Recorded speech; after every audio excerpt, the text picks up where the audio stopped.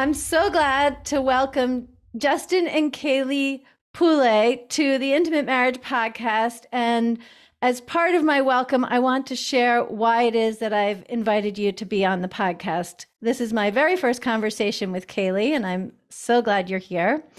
And it's my second conversation with Justin. However, I heard you, Justin, speaking a lot when we were in very beautiful weather at a clients and community event in Scottsdale, and you were talking about the intense snowstorm happening back at home where Kaylee, I don't know how many inches of snow you were needing to navigate by yourself. And what'd you say? There was lots. Lots of snow. Okay. And children and the dog, and you were managing that single-handedly when you're married to a man who obviously would be extremely helpful in that kind of situation, except he was far, far away in sunny weather. And Justin, you described some of the things that you did to support your wife from a distance. And I just thought, okay, I really want to talk to the two of you and let other people learn from how you've created such a nourishing, mutually beneficial relationship, especially while your children are young, which, as you both know, can be such a challenging time for a couple. So that was a rather long introduction, but I wanted to set the context and say a really warm hello to each of you. Hi, thanks for having us. Yeah, absolutely. Excited to dive in and see if we can provide value to your audience with some of the things that we do that are normal to us. How about if you describe what you did before leaving town? I want to set the scene for some of the things that are normal for the two of you, and then we can talk about how you think about it and how you came to it. But I just thought it was so beautiful. So will you share, Justin? Yeah, absolutely. So for context, every 3 months or so, I fly out to Scottsdale for a week, and we put on an event for our clients at Clients and Community. And it seems that every time I go out there, it lines up that there's a massive snowstorm that happens while I'm gone. And she can vouch that it seemed to happen every time. And I feel bad. Obviously, she's taking care of the house. She's dealing with the snowstorm, the children, the dog, the homework, the dinners, everything. She's in charge of everything while I'm gone. And she fully supports what I do. And it's incredible. And I know that while I'm gone, it's difficult. There's no getting around it. It's a difficult time. So I asked myself prior to leaving, what can I do to kind of alleviate some of the pressure, some of those difficult times that she's inevitably going to face while I'm away, to make that time easier on her? So for me, it all boils down to intentionality. So before I left, what I did is I took my whiteboard marker and I just went around the house and I left little messages on all the mirrors, on the whiteboard in my office, everywhere in the house, just basically reminding her how much I love her, how beautiful I think I am, how much I appreciate what she does for me, our children, everything. And then basically the morning after I'm already gone and on the plane off to Scottsdale, she gets up to do her workout, and all these little messages as she comes down the stairs to go into her home gym, she sees all of those things. And she sent me a message saying, like, I saw all your messages. You're amazing. Thank you so much. I miss you. I love you. And you're going to crush it this week in Scottsdale. So it's just a little thing that I was able to do that just changes the whole, the perspective on how difficult it is when I'm away, when I can create those emotions for her. Yeah. And I have to say, hearing that, I had a lot of thoughts about it. Yes. On the one hand, Justin, you're amazing. You're thoughtful. You didn't just have the idea, you actually took action and you spent some time to figure out what would actually serve in this situation. But I also had the thought, Kaylee, not every woman would be able to open and receive expressions of love in every room of the house.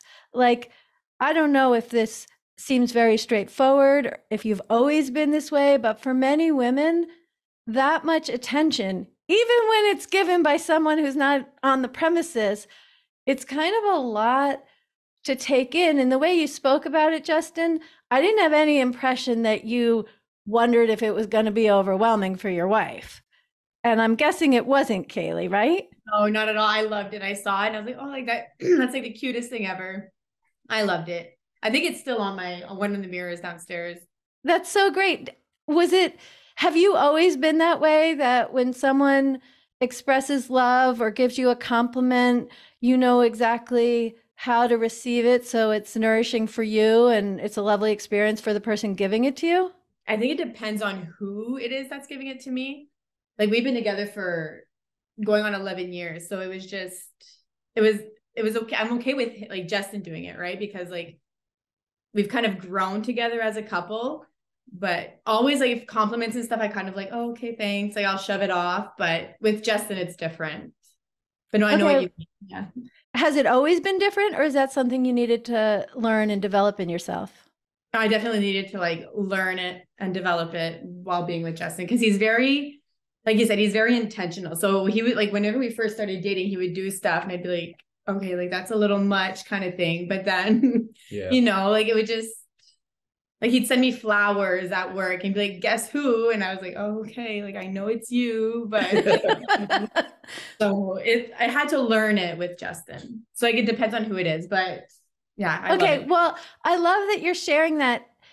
Is there any particular moment that was especially meaningful in learning it? Did you just make it happen, or any guidance for other women? Because this definitely comes up, that it's hard to take all that loving attention, even if it's withdrawn, we get resentful and pissy. But meanwhile, when it's given, it can be complicated to open and receive it. No, I think it was just, I don't know, like it just happened, like over time, like living together, like we moved pretty fast. Like we were living together. We were like 6 months in a relationship. So I had like no choice but to accept it. Right. I couldn't just keep telling him to never mind, not do it. Like, oh, that's weird. That's kind of forward. But I just accepted it.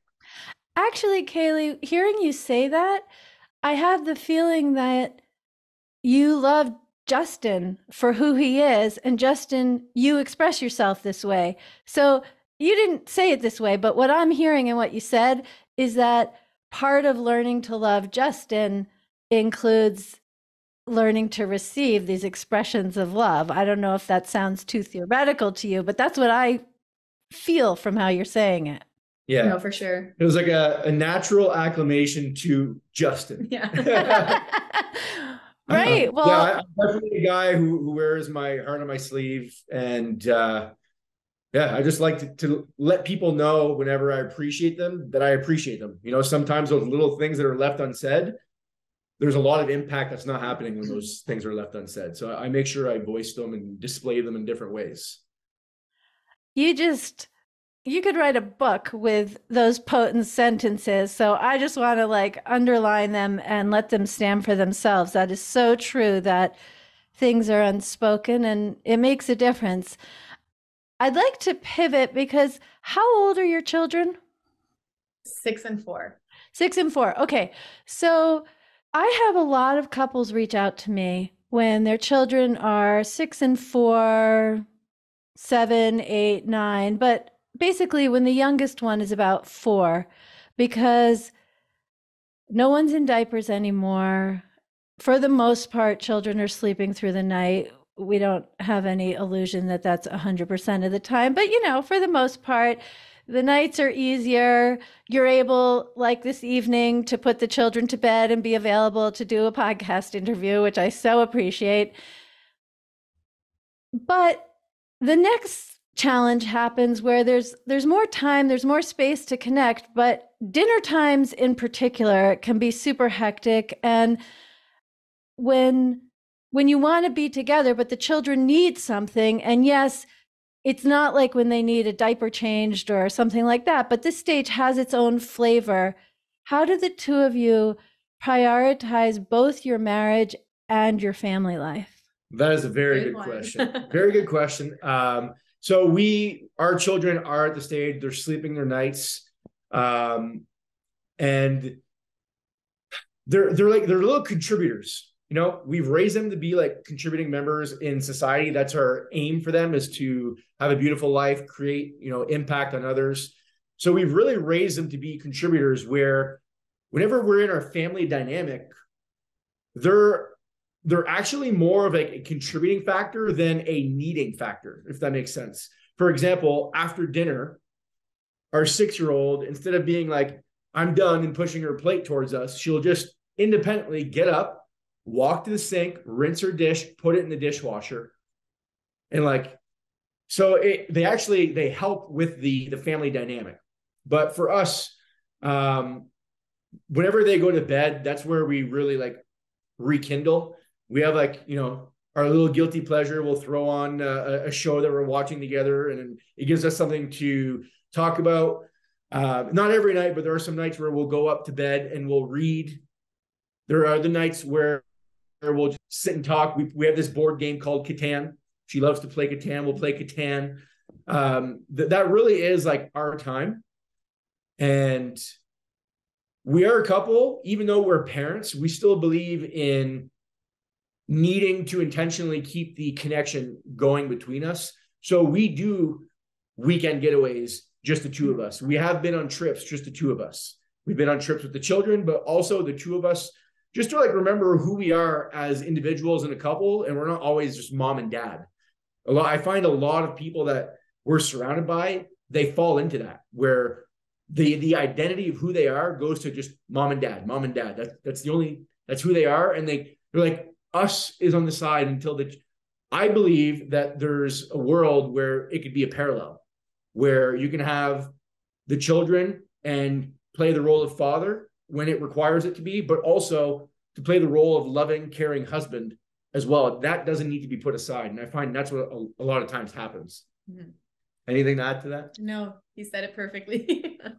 Okay, I really love that. I'm absolutely a fan of the same thing. And I usually call it discreet eroticism, because there was a very distinct dinner that I remember. It was kind of a light bulb moment for me, where I was sitting at the dinner table with my husband, and we have 4 children.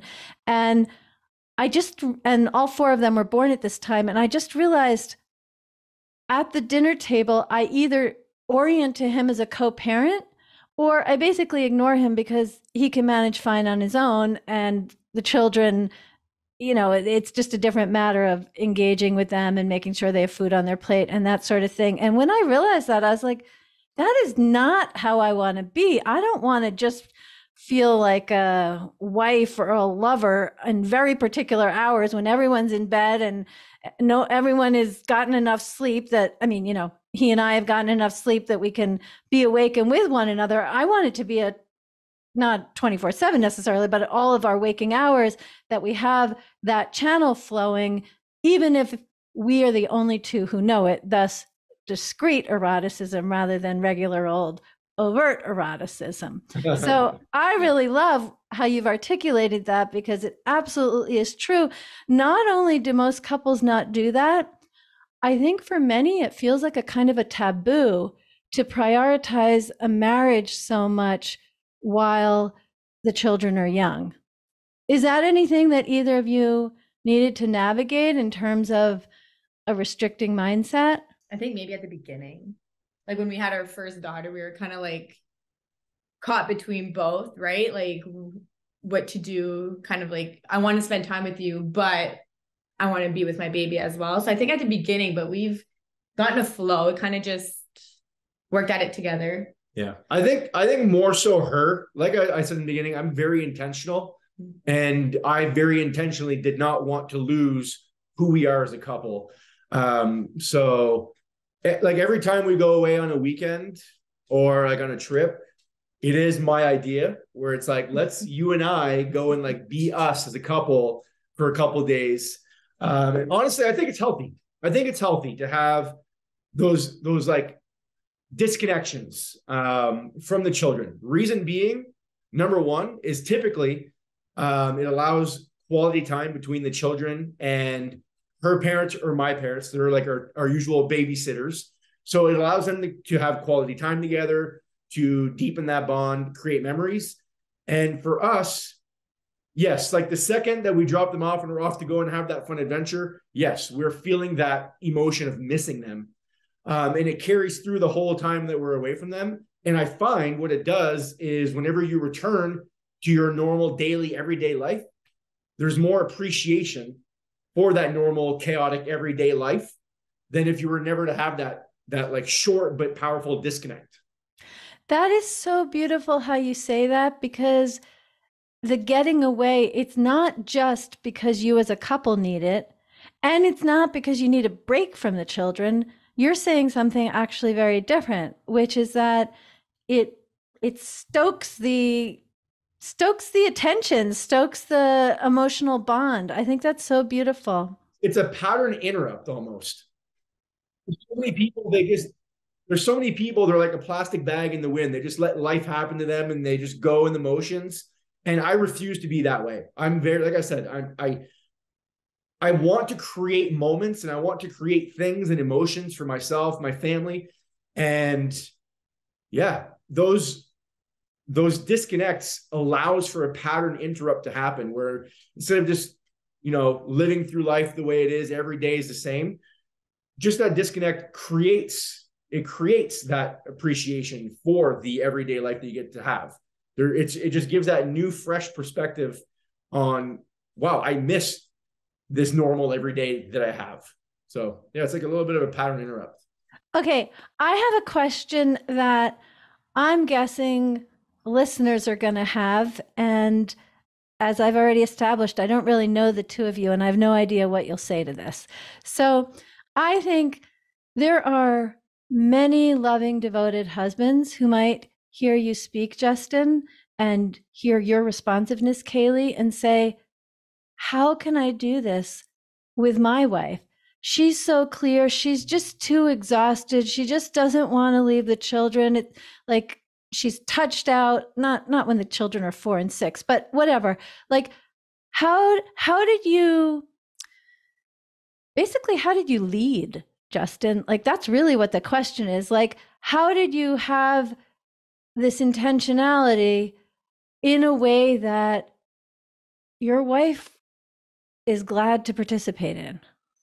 Oh, that's a very good question. I think it's important for context that what I do for a living, my career, is around creating experiences for our clients and our company. And I think there's definitely some spillover of things that I've learned and implemented and built in our company into my personal life, into our relationships, and just knowing the importance of creating elevated moments. Okay, well, I respect the humility in your answer, meaning that you have a relevant professional skill set. But from my professional position, that is only a small part of this answer. Yes.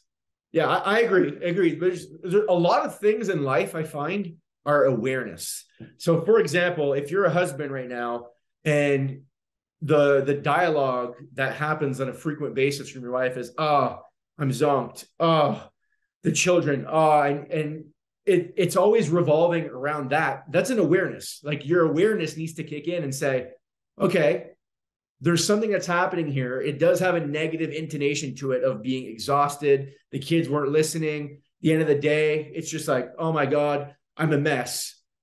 It's like being able to pick up on that, having the awareness, and then asking yourself, what can I do intentionally to, I don't want to say correct, but what can I do to improve or again, create that pattern interrupt, right? So those little things that can, again, the little note that I left in the mirror, saying, you know what? You do work hard as a mother. Sometimes the children can create chaos. I think they all do. Okay. I know that's part of being a contributor too. Yeah. So it's like, how about I'll book a spa day for her, have her nails done, whatever, something that she likes. It doesn't necessarily need to be that. Maybe she loves to play tennis and she hasn't played in years because she's always busy. It's like arrange something to catch her off guard and create like that pattern interrupt of like my everyday as I get up and I take care of the children and I'm exhausted in the day. Create a day that is not that for her intentionally. So like, just like it takes a little bit of effort. It's not a lot, but the result for her of like just having that day to relax, unwind. And again, I bet you while she's having that day unwinding and relaxing, she's missing the normal chaos of her day. And the very next day when she's back to doing it, she has a newfound appreciation for it because she actually missed it the day before. So it's really honestly, I think that happens when you catch it soon enough. So I love your conviction about that, but I'm sure that that's related to you catching it soon enough, because if someone hasn't had a day like that for 5 years, let's just say, one day actually isn't enough to return with that kind of readiness and enthusiasm. Do you agree, Kaylee? You're nodding. And I agree. I think there's another piece of it, which is the open communication as a couple. Yeah. I think we excel in that area. We have really great communication. So if it's something that your wife is voicing, you have an advantage, because it's like, okay, well, let's talk about that. You're exhausted today. What was the day like? What can we do as a family unit to kind of help with that exhaustion for you at the end of the day? The other one which is a little bit at a disadvantage, is if you have a wife that is not voicing those things.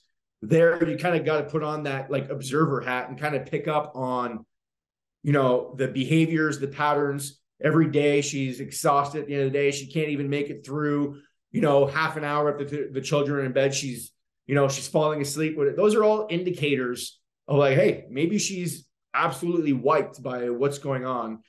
And then having the ability to open up that communication channel, I think, is very important as well. And then just saying like, here's what I've observed. I really appreciate the way that you show up as a wife, as a mother. The house is always, well taken care of. The children, we do it together, but it just looks like you're really tired at the end of every day. And I want to like help, if you'll allow me to help with that. Like, what can we do to alleviate some of the pressure that I can sense that you're feeling? I love that so much. One of the things that you wrote to me, Justin, is I'm beyond thankful for her support, and how she shows up as a mother and wife. And it's so clear that that is not just some cherry on top or some, I don't know, bow that you tie around the package. It's like that is part of the oxygen you breathe every day. It's just wonderful to hear it. And the other thing that I was thinking is, so often there's such a challenge when a husband brings his problem-solving attitude to these kinds of dynamics, but somehow you've elevated your skills with problem solving so that they actually serve the situation very well. It's really, I think you could write a manual about that, because it's taking this very masculine skill, but applying it in a way that smoothly serves the couple. It's really wonderful to witness. You're smiling too, Kaylee. What are you thinking? No, I think like what he said, especially with like being intentional with gifts, or like showing them with like a spa day or something. You kind of have to have it already planned for her though. Like Justin would have it planned for me, like, okay, so here you're going to the spa, the girls are going to my parents, right? So you have no reason to say no, and you kind of have to do it. So it kind of gets you out of, like, you have no choice. Because as opposed to, I got you a gift certificate, pick a day and figure out the childcare. Exactly, Or yeah. you don't even say figure out the childcare, but you, Kaylee, know that's a part of making this happen. So it's more like have it planned, and then she's got no choice. Like she has to go. Because if she says no, then like, you know what I Okay. mean? That's so wonderful. So one question that I ask all guests that I interview is based on my conviction that marriage, intimate relationship, is the ultimate vehicle for personal growth. So I would love to ask you first, Kaylee, what have you learned about yourself as a result of being married to Justin? Oh my God, so much. Yeah, I guess he kind of like he challenges me.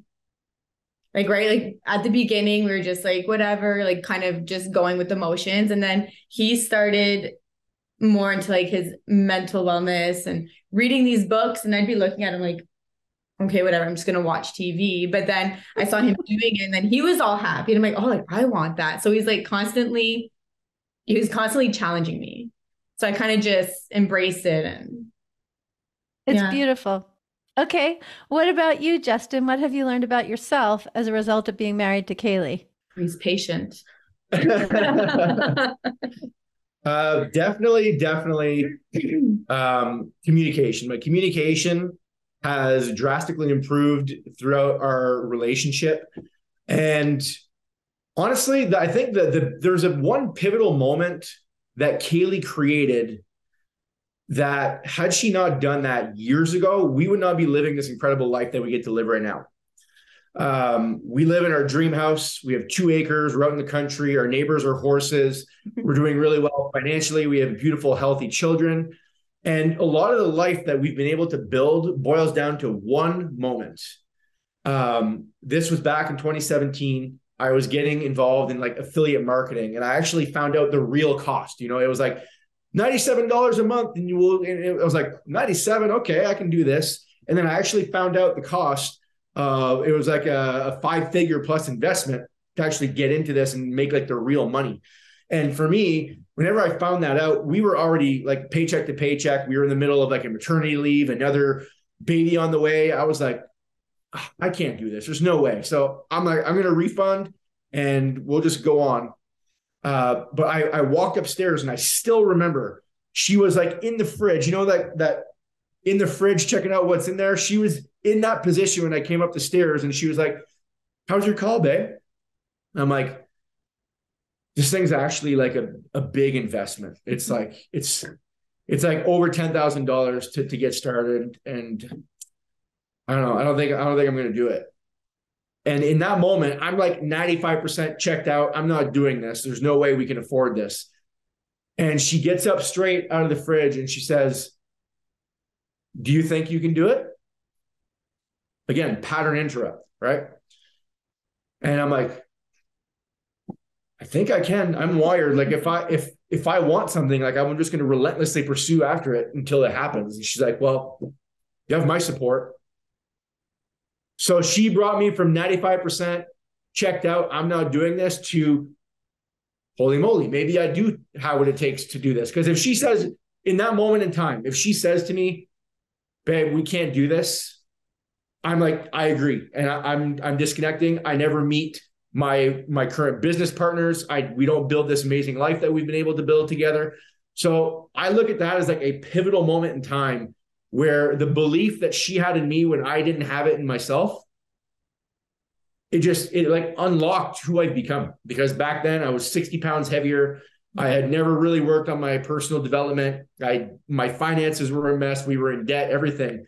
In that moment in time, it's like it changed everything. It was like I took on the responsibility of I'm making this investment and I'm going to just go until whatever we want to have in our life comes to fruition.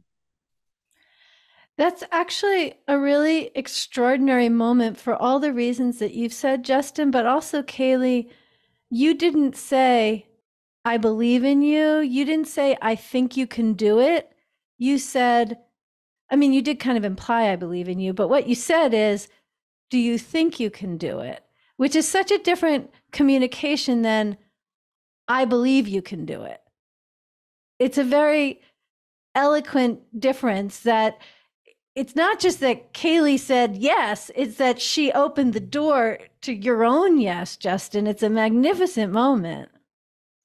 Okay, well, I'm so grateful. I think everything that each of you has said is super powerful, and also all the things that aren't spoken that just come in your vibe and transmission, the way in which having such a fabulous marriage with 4 and 6-year-old kids and full busy lives is just very uncomplicated and straightforward. Like that's part of the unspoken transmission in speaking with the two of you. And it's beautiful to witness. In fact, one of the reasons that I do these interviews is that we are all mammals. We learn through imitation primarily, especially when it comes to relationships.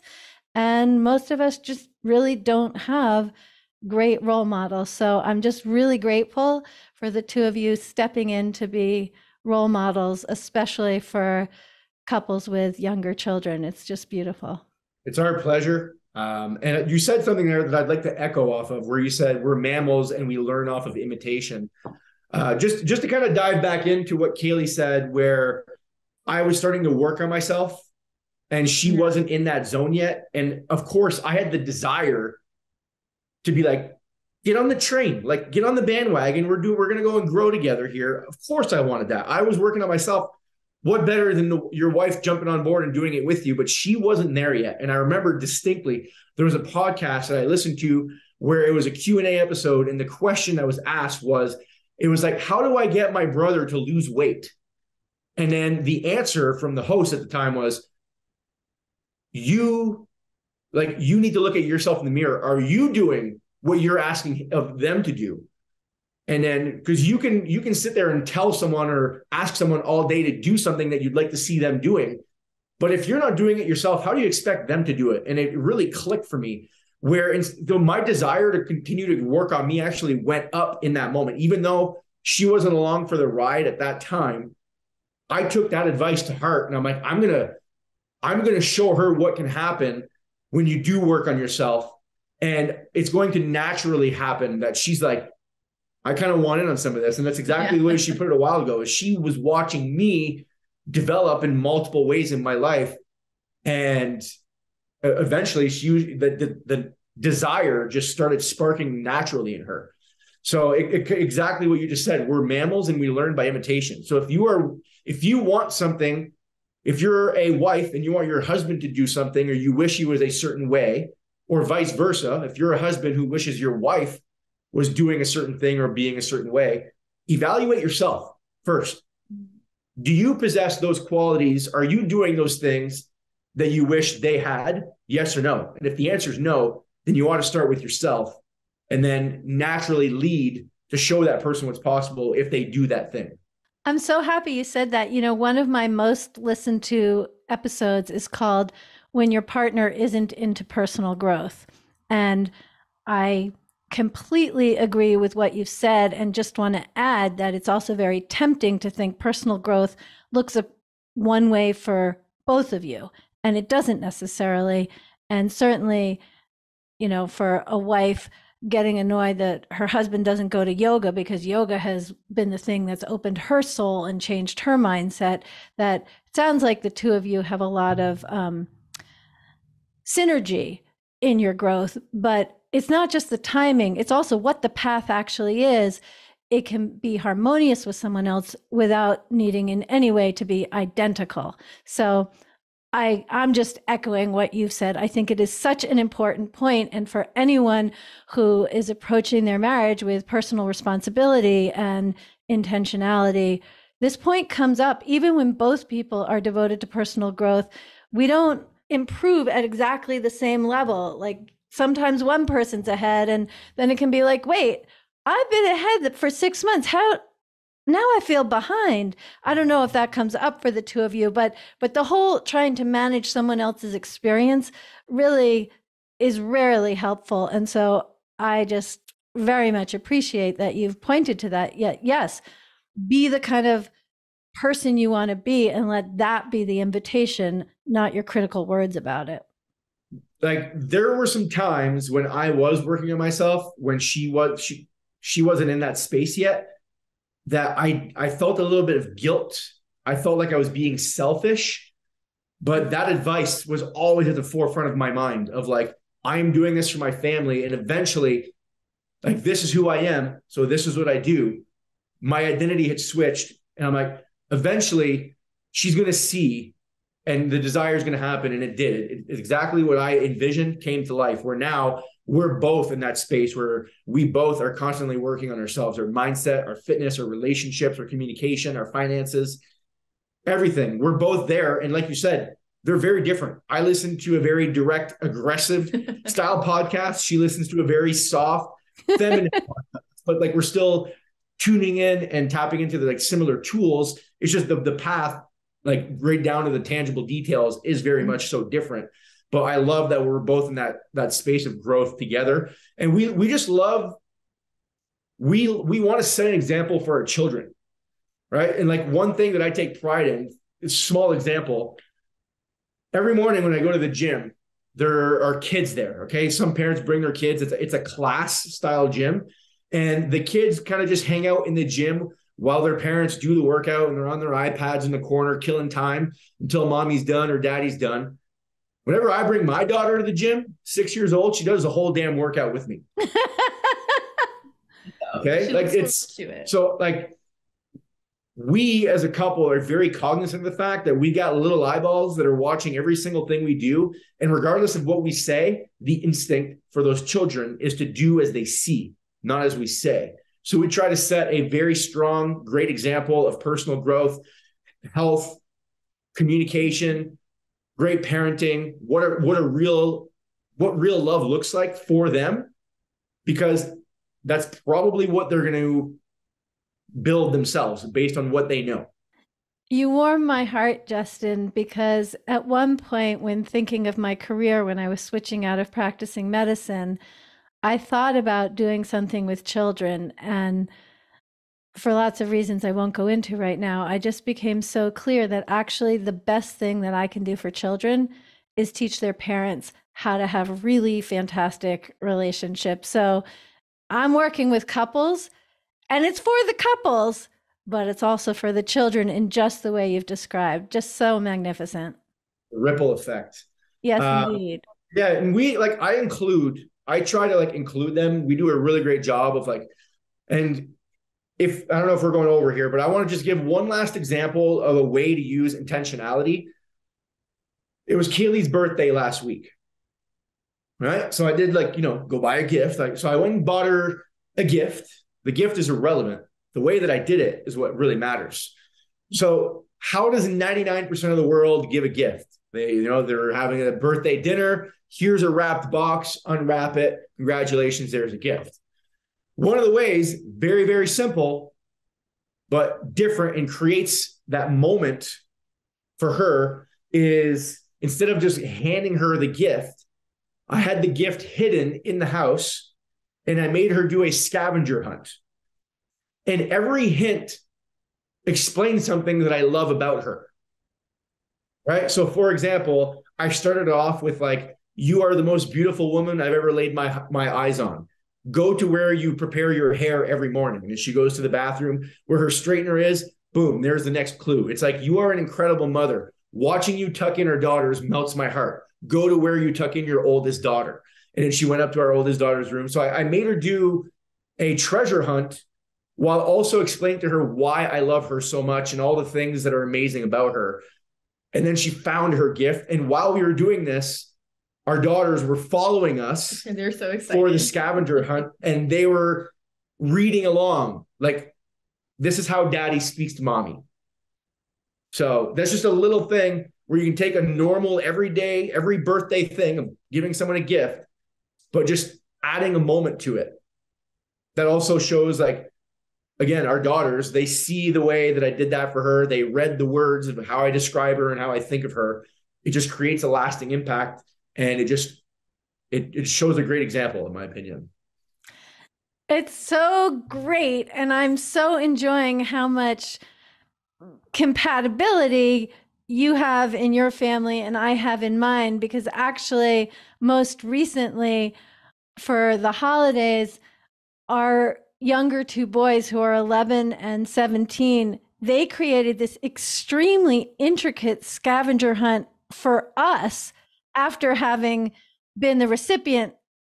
I haven't done one for my husband. My husband hasn't done one for me, but we've done them for the children many times. And then they did it for us. And it was so fun. There were some clues that we couldn't figure out because they were so sophisticated. So I'm picturing, go to where you tuck our oldest daughter in bed. That can get so much more sophisticated and engage them with that as well. It's just beautiful. And we haven't gone over, and we could keep talking, but we will wind it up. And I just am so grateful for the ways in which you've energetically opened the doors to your home and your life and allowed the rest of us to witness the beautiful things you create together. So thank you so much. Any last words from you, Kaylee? No, that was great. Thank you. It was fun. You're welcome. Any last words from you, Justin? I will say, if you're a spouse in a marriage, it doesn't have to be difficult. It just boils down to being intentional with what you do. Don't just be that plastic bag in the wind. Put some thought and some intention and some awareness into your day-to-day life and how you can just create these little moments for your significant other. And, we obviously know their love language. But yeah, like play into that and just show love, show support in different, unique little ways, show appreciation, whether that just be communicating it, whether it be a scavenger hunt. It doesn't have to be difficult. It just needs to be intentional. Yeah, it doesn't need to be difficult. It just needs to be intentional. Thank you both so much. Well, thanks Our for pleasure. having us.